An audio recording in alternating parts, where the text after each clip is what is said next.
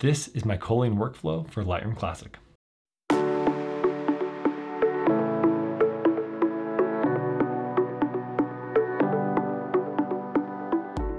Welcome to the Visual Center. I'm Trent. In this video, I'm going to share with you my culling process in Lightroom Classic. Culling is an important step in any post-production workflow. It literally means to select from a group. So this is how I select the images I'm going to keep and edit after a photo shoot. This set of images were created during an exercise I participated in with some of my students. So obviously I've already copied the images onto the computer and into the software. To start, I'm going to flag my images. Now I have two options. I can choose to flag using the P key, or I can use the X key to reject an image. Or I can also go up to Photo, Set Flag, and select Flag or Rejected. Now, while this process is called flagging, it's also known as picking, hence the letter P as the shortcut. Now, I'll either use one or the other. I'm either going to pick or reject some images. The reason why is this is a rough selection. I'm going to be deleting the completely rubbish images, the images I'll never use. The great thing about this process is it deletes 20 to 30% of my images on this initial selection. All right, let's get started. I'm going to double click to go into loop view, and then I'm going to hit X for any image I just want to get rid of that I don't really like. And usually what I'm looking for is bad exposures or bad compositions. I think this one's a little too crooked. Those ones are fine. I don't really like that one. The focus is a little off on these ones. Yeah, these ones aren't that great. So now that one's completely out of focus. I don't know what it's a photo of. These ones are okay, they're in focus, composition's fine, these ones work. This is interesting. These are fine. This one, the focus, the depth of field is too shallow, so I won't be using that one or that one. That one again as well, these two. This is the list for the exercise we were doing. Probably too bright, these images. So I'll delete those work. Now this image, oh, this is a beautiful image, whoever this person is. Now these images here are okay. I don't like really, there's nothing really to look at in those images. It's not really a subject matter other than just kind of a bunch of trees. So I'll get rid of these. I'm never gonna use them. Those ones are fine.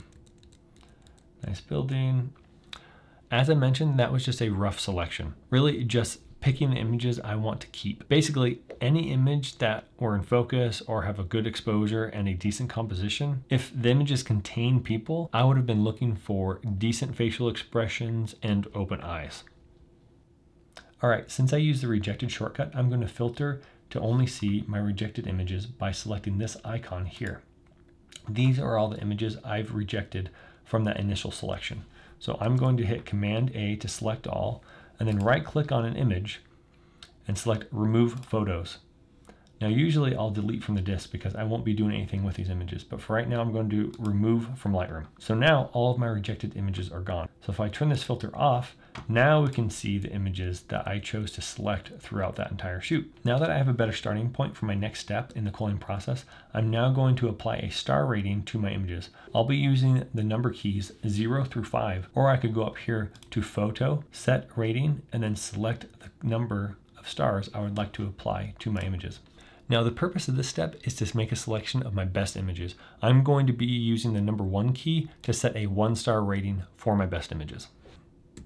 All right, I like that image. That's going to create a nice black and white. So one of these, that's an okay image. So I think I can pull that red out. I like one of these for the shoot we were doing. I think I like one of this first flower image, blossom image. And these concrete lined images, I think it would also make a great black and white. So I'm going to select a composition I like. These ones are okay. I'll select one of them. And I like this tail light image. I think the reds and the greens of that image are going to be really nice. So I'm going to select 2 of those. I think they're the best composition. This railing image, another great black and white, I think. This image, let's see. I like that one with a flare on it. On the image of the shadows, obviously I have to pick an image of myself looking casual. That's great. That one should have been rejected. Let's see, I thought these ones were kind of neat with the, maybe trying to make the tree make up some negative space. The image of this doorway would be nice, and that building would be nice. All right, after doing that, I often find that I've selected too many images. So I'll actually filter out the 0-star images by selecting this icon here with a 1 star. And these are all the images I just gave a 1 star to. So these are my best images from that shoot. Now, if I need to, I'll go through and add a 2nd star to images that are the best of the best, meaning I'm gonna pull out fewer images from this set. So I'll just use the number 2 key to create that final selection of images. Go through here. I think that first one's nicer. I like that one better. That black and white would be cool. And I like these 2 images and that one. All right, so now if I filter based off of 2 stars, we can see I have a smaller selection of images.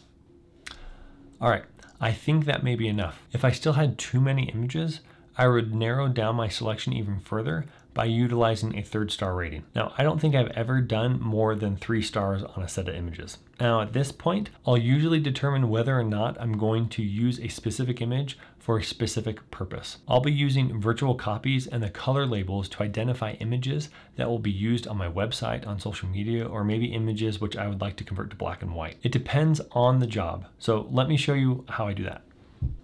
All right, so if I find an image I'd like to maybe use on my website, what I will do is I'll create a virtual copy by typing Command''. Or I could select the image and go up to Photo, Create Virtual Copy. So now that I have a virtual copy of that image, you can see here 2 of 2, I can type in the number 6 to set that color label of the image to red. I'm gonna go through here and select a few other images. So let's do Command'' and then do 6. I think this concrete with black and white would be kind of cool. So Command' and then number 6. And then I think I can get something out of this one, Command' 6. And that building one is going to be great, Command' and 6. Now, the reason I create virtual copies is because sometimes I'll have an image which I would like to use in multiple locations. Now, currently in Lightroom Classic, we can't add multiple color labels on a single image. So in order to label an image with multiple colors, I need multiple copies of the image. Now, after I've color labeled my images, I can now add them to a collection or folder for a specific location. All right, at this point, I have my selection of images and I've identified where I'll be using specific images. I could have color labeled them for my website, for social media, or just to convert them to black and white. Currently, I've used the red color label to identify images I'd like to use on my website. So I'm going to use a smart collection that I've made here for website images to filter out all my images with a red color label. So from this last shoot, these are the images that I'm going to be using on my website. So you can see that I can use smart collections to quickly find all the images for my specific purposes. All right, that concludes my culling process in Lightroom Classic. I use flags to make an initial selection or create a rough first edit. Then I use stars to narrow down my best images. If I needed to, I used a 2nd or 3rd round of stars. Then I utilized virtual copies and color labels to easily identify where my best images would be used. And remember, smart collections are a great way to filter out all other images so I can easily find the images intended for a specific purpose. Culling is an important step in any post-production workflow. If you have any questions about mine, please let me know in the comments below. Thanks for watching, and I'll see you next time.